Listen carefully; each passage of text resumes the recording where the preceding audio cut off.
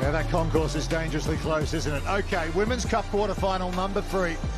It is Canada against New Zealand, and fittingly so, it's Canadian Rugby Hall of Famer Gareth Rees to talk us through it. Thank you, Rupert. For Canadian fans, that is not pleasant viewing.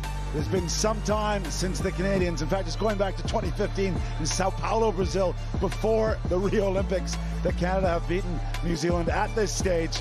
But it's a revamped Canada side, led by Olivia Apps, and a New Zealand side that is scoring tries at will. Massive performances in both Vancouver and LA on the North American stops, winning both those events, and they are in exceptional form. For the moment, let's just take in the sights. The Cathay HSBC Hong Kong Sevens is back. And I've got to say, the chat around last night, Friday night, was massive. The buzz is back. They've got their mojo back here in Hong Kong.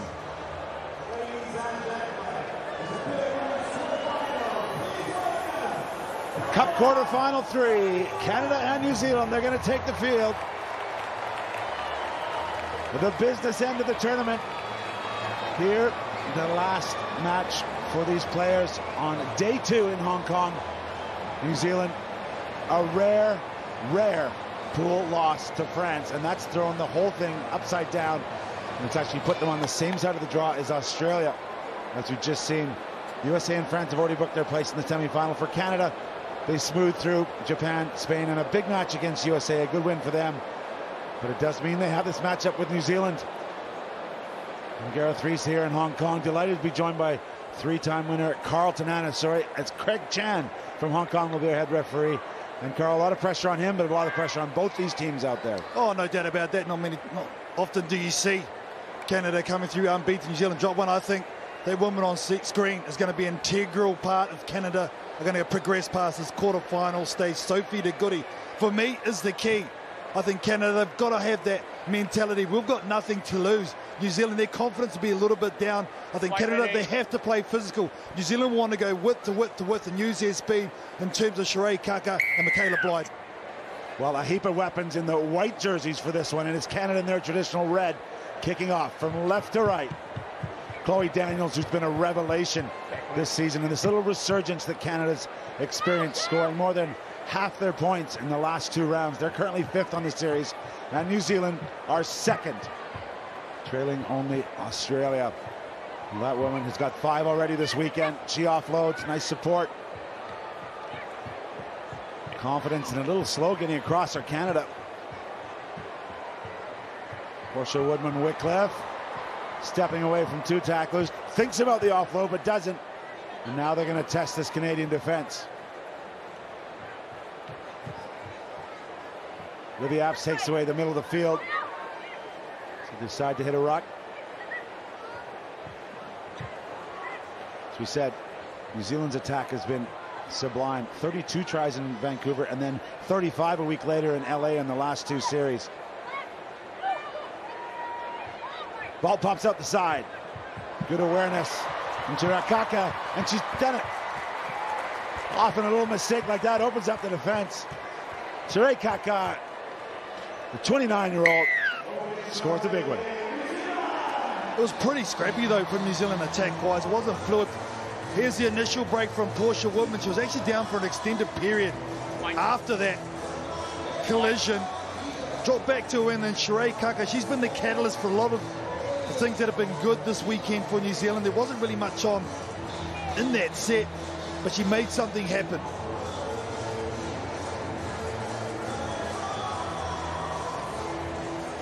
Conversion's good, so it's 7.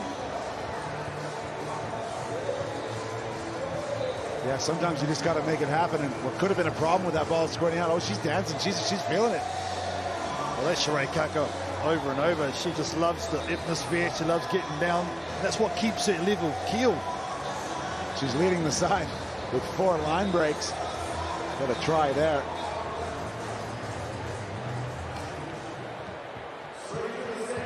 Kick is long, not gathered. It's a knock on first. No. Knock on first. Referee Chan saying it went off a white hand forward. There's Canada's chance now to hold some possession. Be interesting to see how they attack. Charity Williams is going to go to the edge. She's the speed merchant. One-on-one with Michaela Blythe, but I'd like to see them keep it tight. and try and get Sophie de Goodies on the far side of the scrum involved. Get her with hitting it up, being physical. Sophie de Goody, captain of the Women's 15-a-side team. Set. Professional with Saracens in the English Premiership. Nice loop around. Oh, it's well read. And snuffed out immediately. The set play. Canada not feeling where the pressure was coming from. New Zealand back on the attack. Portia Woodman-Wycliffe driving through the middle. Underestimated her power sometimes because she has that incredible pace. Ball slipped out wide, the missed pass. Blythe this time goes forward off her hands. Canada's going to have a chance from deep in their end. Charity Williams. Goody thinks about a kick. She knows she's on advantage though, Shirley. Advantage may have been called off. Wow, that was dangerous if not. There's knock on wide. And there is now an advantage knock on. Not much happening here, and de Goody finding herself in that first receiver role. Not sure if that's the plan. No, it's scrappy. Very, very scrappy from both teams. New Zealand in the right end of the field though, but Sophie de Goody just caught in two minds there. Where did the kick? Where did they pass it off? For me, it's all about clarity. Carry hard. You spoke about her in Saracens up in England. She's been the best player in that competition because of her physicality. That's a big reason why she's a part of this group. She needs to stamp her mark in this game. Well, they've been in 5 other quarterfinals this season. 3 of them they've won. 2 of them in the last 2 events in the series. This is very much a changed team. They found a little bit of confidence. Again, not much variation in the attack, but they hit up through Norston, but she's had it ripped off her. And New Zealand's going to go over again. Turning defense into attack. Georgia Miller getting it done. Pressure at scrum time, pressure at ruck time on the Black Ferns Sevens. This is just the back end of it with Georgia Miller, but it was the turnover and the steal at the breakdown. The Canadians are stuck in their own quarter.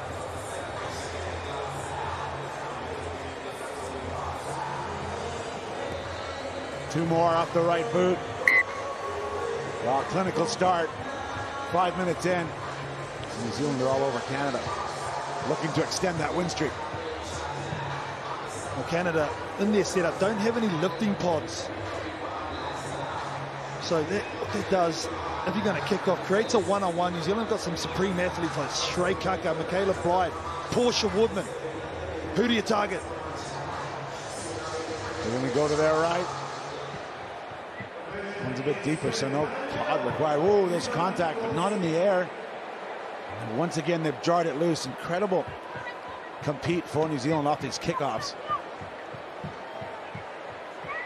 Well, they're just too talented. Sheree Kaka gets her second try. Awesome work for New Zealand. You watch Sheree Kaka. She sees the mismatch with Sophie de Goody. This is the kickoff. Because they don't have a lifting pod, we're going to say, you know what, our athlete's better than your athlete. Portia Woodman gets up high. She shows her hops. But in Sheree Kaka, we just see a little bit of it there. Her footwork freezes Sophie de Goody. Goes again on the second effort and does it easily.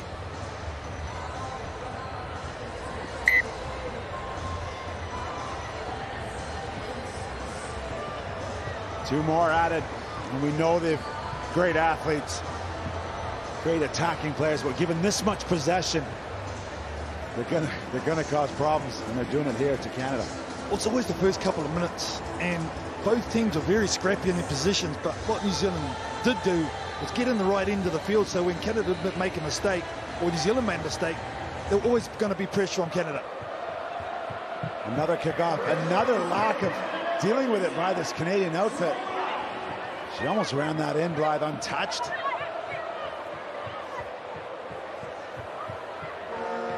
Hooter sounds. Portia Woodman-Wycliffe still going. She's taking on this role a bit more, KT, of the power running, bring it back in field, and sucking in all those red jerseys. Exactly what she's on that edge for. New Zealand will take it to the break and be happy with a pretty good 7 minutes. Yeah, clinical stuff. The kickoff's an issue for Canada, but it's all New Zealand. They're up 21 points to 0 over Canada.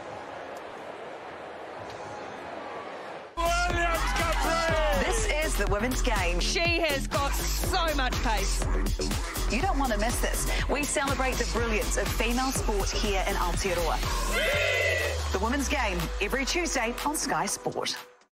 Everyone loves these little guys, but no one loves sharing them, making this moment one of life's greatest struggles. Ouch. Anna stayed at this hotel and paid this price. Laura stayed in the same hotel and paid a lot less. How? Well, Anna found the hotel on her usual website. Laura used Trivago to compare offers from major booking sites and found a great deal. Hotel Trivago. Want more cheese? You'll love Domino's new Cheese Volcano. Gooey, melty, dippable cheese in a pull-apart crust that makes any Domino's dish even more cheese-delicious. Get more from Domino's. Get an instant flawless glow with Maybelline Instant Perfector 4-in-1 Glow Foundation. $19.99 at Chemist Warehouse. It primes, conceals, highlights and contours for an instant glow. Live, look, feel fabulous at Chemist Warehouse.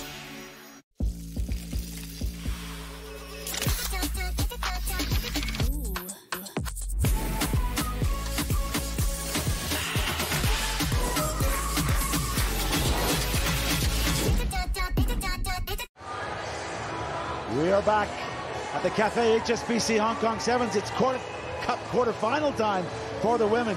USA and France have already booked their places. We've got Australia and Japan to come, but right now it's New Zealand putting their hands up in Cup quarterfinal number 3, dominating Canada with all the possession and all the points, 21 points to 0.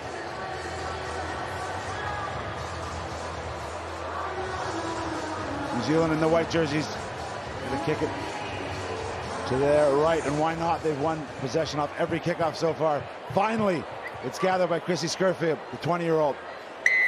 There's a penalty for Canada. Can they shift the momentum here? Olivia Apps on the ball. And no need to rush here for Canada either. Yeah, Reese. Looks like Sophie De Goody. She's going to be the one to go to the sideline. She's got the massive boot. Just get it over. Doesn't matter how. Yeah.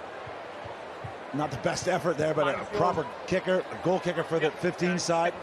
It's always nice to see a number 8 step up and stick one through. Oh, always. What I like here, first win the ball, then get it out to Charity Williams, then set it up for Sophie De Goody, second phase. So we got Julia Greenshields. Great to see her back in the Canada jersey. She's leading the... That one wasn't straight. Greenshields leading the tackle counts for her team. Made her debut way back in 2013 in Houston. A few of the New Zealand girls did as well. Tyler King debuted in Dubai in 2013, and Blythe and Woodman Wycliffe, and also way back then. Seen this game change on the women's side. Massively, absolutely massively. So competitive now. New Zealand looking to ice this quarterfinal early. Of course, New Zealand winning here the first time the women were part of the series event in Hong Kong. New Zealand want to back that up. That one's knocked on. See, I still confuses me that call. You got one of the fastest players on the circuit and you're hitting her on a short ball. But that's a hit up. I think that's what Portia Woodman's there to do. Maybe trying variations for sure. But that's an important moment in this game. So that's good hold defensively from Canada. Yeah, Stacey Walker's coming on. Portia Woodman Wycliffe's going to have a breather.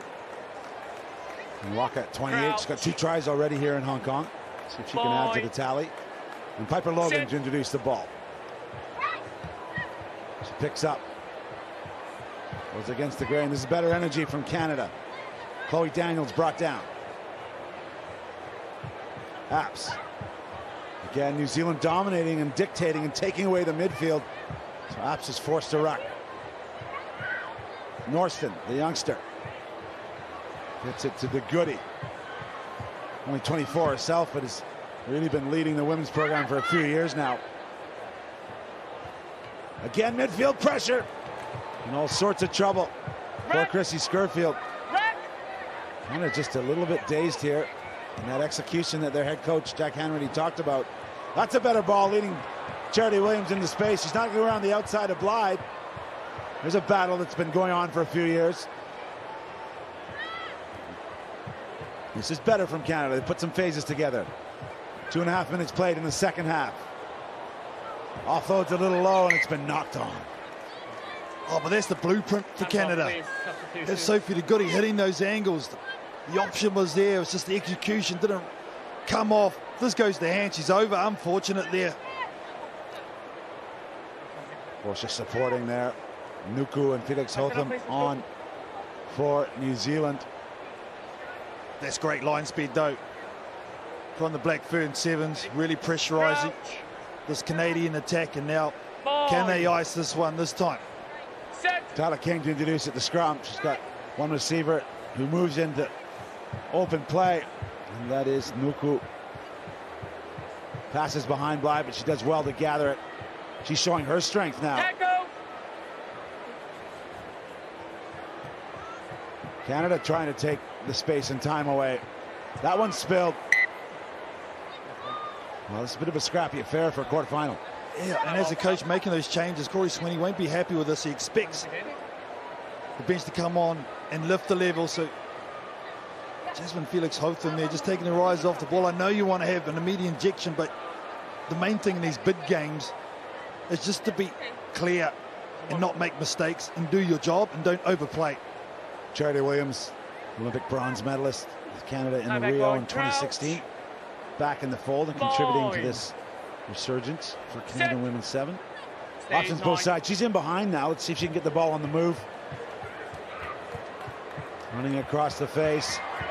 New Zealand bending, but don't break for the moment. Daniels looks right. She is leading this group in try assists. Quite incredible stats, actually. There is Williams. Finally, is she going to reach for the line? No. Brought down, 3 meters short. Options out wide. A little bit of hesitation. Will it cost her? Tackle complete because she's on the ground. Better from Canada. Quick tap and go. Fancy Bermudez. She's held up. I'm off. We're going to have a little look here. I'm off. I don't got a grounding, but you've got a high tackle, right? Again, 33. Yeah. Penalty only. So it's no try, but it's a high tackle against 33 wide. No penalty try to high tackle. Yeah, good use as the refereeing team there. Got to go quick again. Penalty only. A little bit of indecision there, but they do get it and they go wide. Williams. Scurfield. She's got the power and pace. She gets her hands free. Offloads to Shalea Valenzuela. And Canada's on the board and got some hope here. Well, here we go. The body language has changed right now for the Canadians.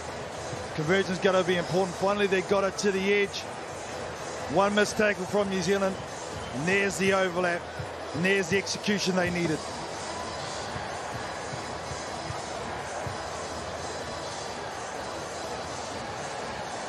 Nice strike from the side, but just slides across the front. So Valenzuela's on the board, but only 5 for Canada. Cup quarterfinal here. Canada chasing New Zealand. Still one more Cup quarterfinal to come, and that's Australia and Japan. But in full flight, Mahina Paul. Beautiful individual effort from deep inside her own end. He just backs herself straight away as soon as she gets the ball, does Mahina Paul. Goes across the face onto the fence, one straightened step there, just the left foot changes direction, and then Paul is gone. I like the way she made the decision early, just to go. Well, you mentioned head coach for New Zealand, Corey Sweeney, what he wants for his bench players. Mahina Paul's come off the bench, an immediate impact.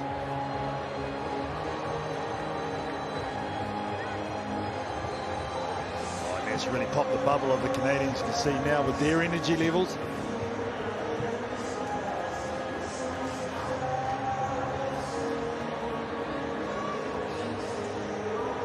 Both these teams, of course, qualified for the Paris Olympics. It's going to be fantastic. Rugby Sevens is back, the 3rd attempt. Backwards.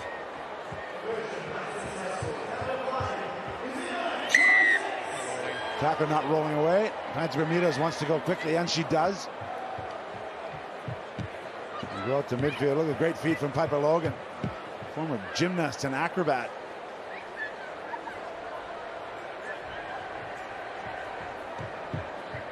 Pass to no one. Chloe Daniels not quite hitting her target. This is a bit scrappy. Charity Williams jumps on and says, let's regroup from back here. She's been penalized. New Zealand obviously going to win this game now. I don't think you push it too much. I can't please, Brent.